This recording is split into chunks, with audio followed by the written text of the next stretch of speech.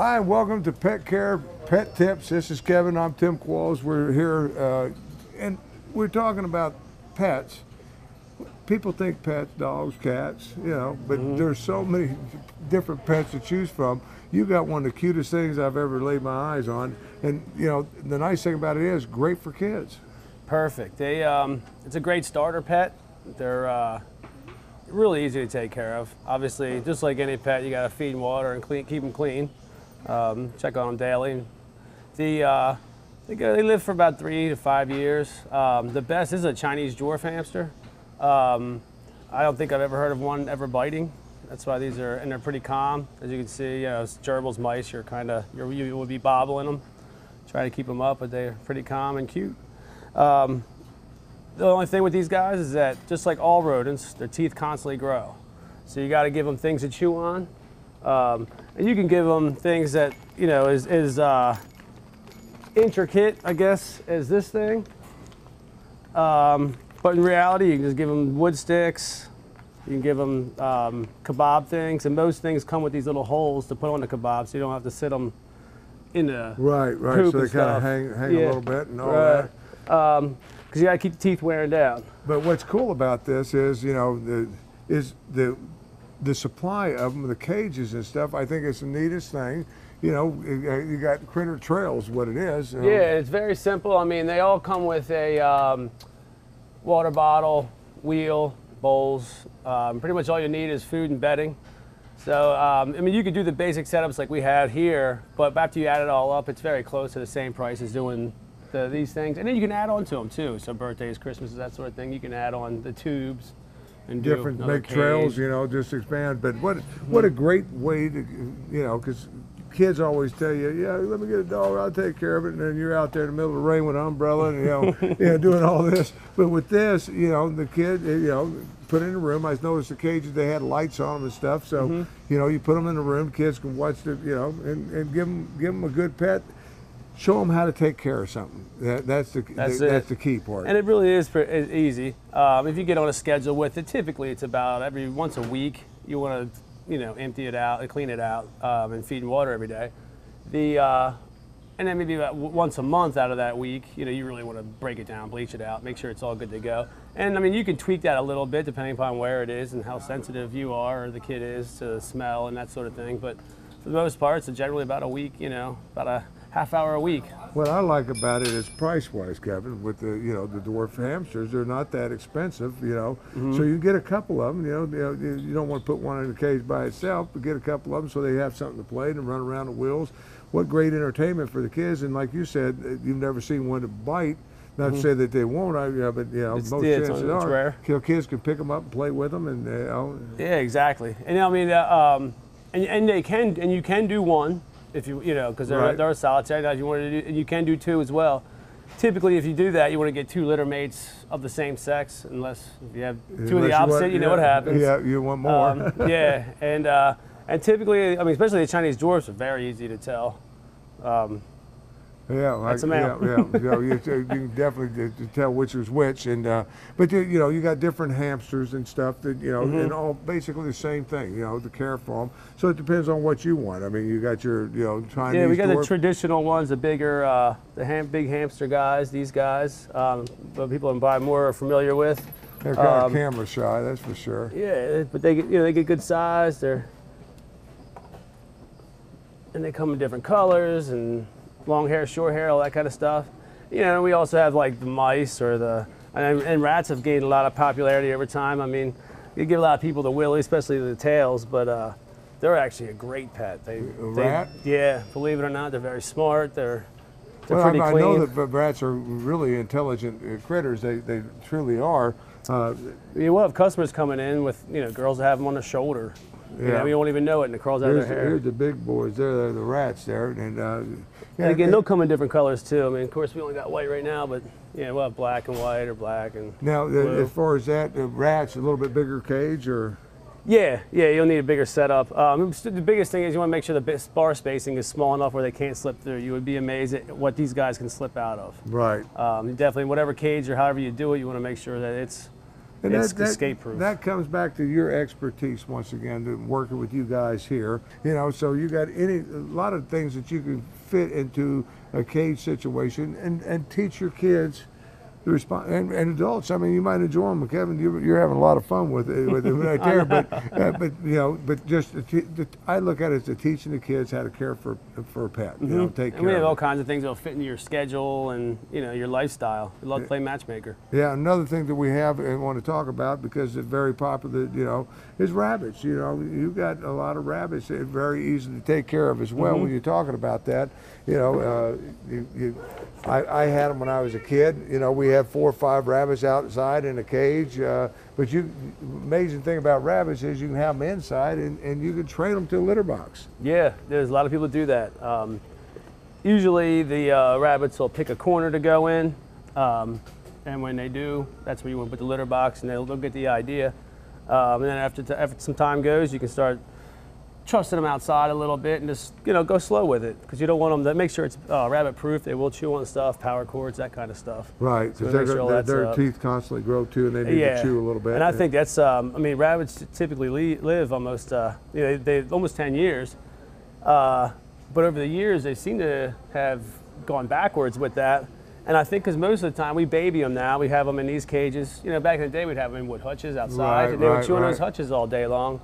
Now, if you don't give them things to chew on, their teeth, they don't just grow straight up like ours. They grow all over the place, and all it takes is one to, block what they eat or poke them in a lip or something, and that gets sore, and they just stop eating. Right. So you want there's some care there. Vets can do it. It costs some money, but it's a lot easier just shower them with things to chew on. Yeah, just give them things to chew on, everything, all different types of rabbits, colors, and everything else. Yeah, different sizes. Find a pet like, for care. instance, these little guys here are Flemish Giants. These guys are only 6 weeks old, and they're about the size of about a 12-week-old rabbit. These guys get huge.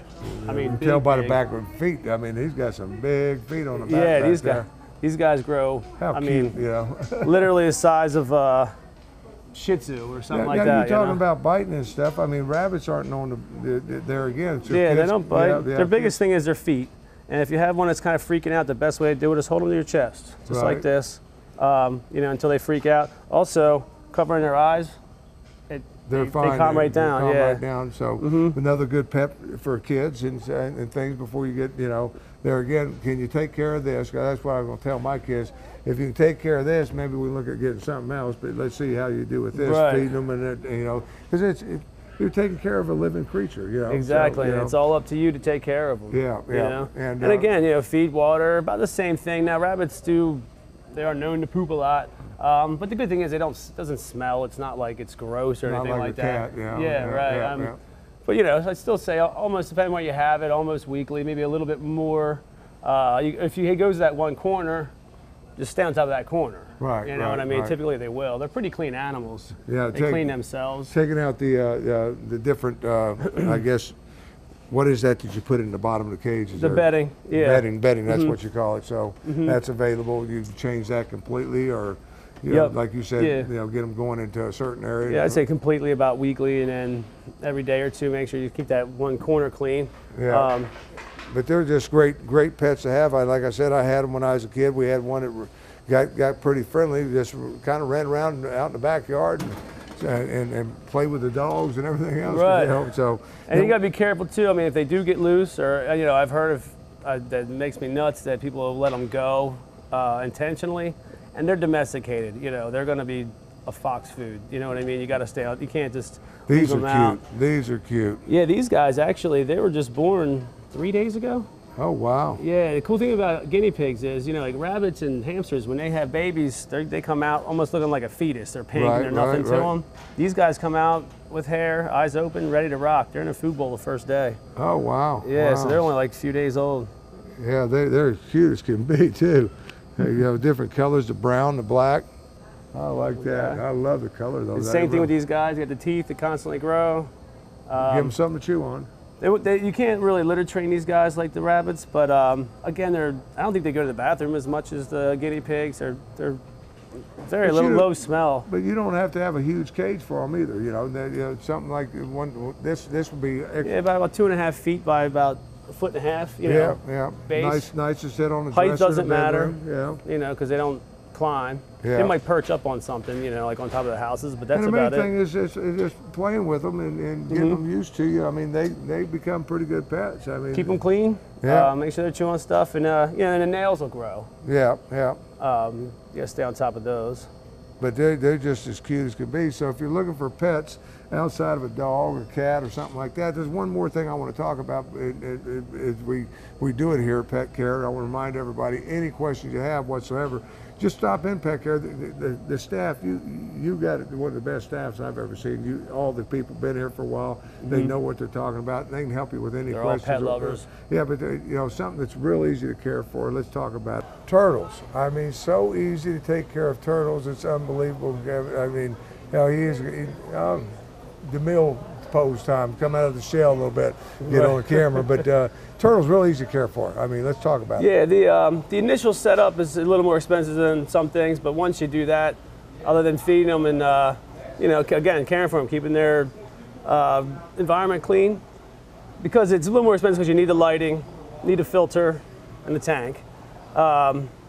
And it's important to have lighting. It's important to have a spot to get out on and bask in the lighting. I mean, everybody's been to a stream or a lake or something. You see them perched up on a log or something. That's what they got to do. Now but otherwise, they're very simple. They're not social. Now don't need to have extra are ones. these going to get much bigger? Is that pretty Yeah, much? these guys. A lot of them. Most common you'll see is red-eared sliders, river cooters, yellow bellies. That's what these guys are. But they'll get maybe. Red-eared sliders are the biggest. They'll get the size of like a dinner plate. These guys probably not so big, but they'll get fairly good size. So they're going to be around for a while. They're not. Yeah, they live for a long time. Yeah. I mean, a long time. And then feed-wise, all you got to do is turtle food, or There's dry turtle food, which most of the ones that we have are already accustomed to. You can give them some guppies. They like some anacra, some plants that most pet stores have.